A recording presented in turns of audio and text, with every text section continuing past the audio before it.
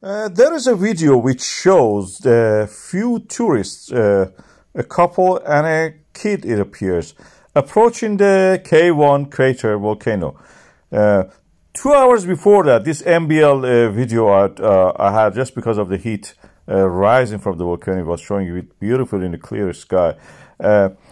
So we can identify, use this compared with that video, which I give you the link. This is not that one, this is from the MBL.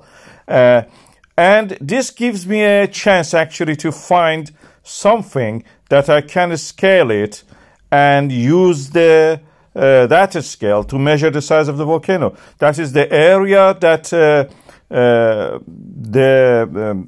those tourists were approaching. This is the closest point to the lava from the Sunuka old craters, and this is the quite a channel that you can see there. From the edge of the channel where those guys stood, the distance to the volcano itself, based on the scale given on the map by the Iceland Meteorological Office, is 300 meters. And 300 meters from there for the to the edge of the volcano itself, from one side to the other side, in my estimate, is 120 meters.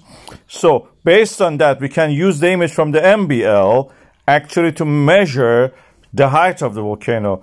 This is the area that those familiar features stand in the white rectangle, point the base of the cone, and you can see 120 meters starts from there to the end of that other side.